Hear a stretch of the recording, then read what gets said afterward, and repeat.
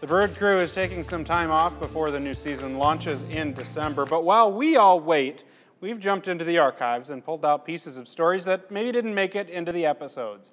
Today we're celebrating an important anniversary. Front Street Brewing in Davenport celebrating 30 years on the riverfront.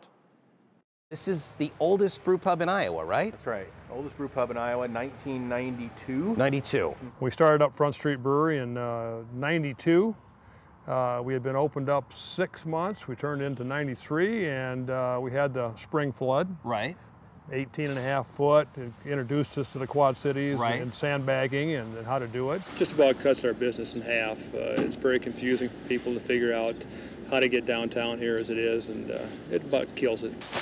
We were invested pretty deeply in this project. Right. Everybody was, and we were younger, and we had a lot of energy, so we just kind of dusted ourselves off and got back at it.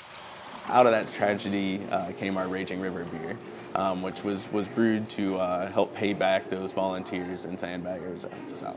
Thanks to them, this place thrives today with 2 locations and distribution all over the state. They definitely were at risk of losing everything after the flood, so to be able to bounce back and get everything back up and running is pretty amazing.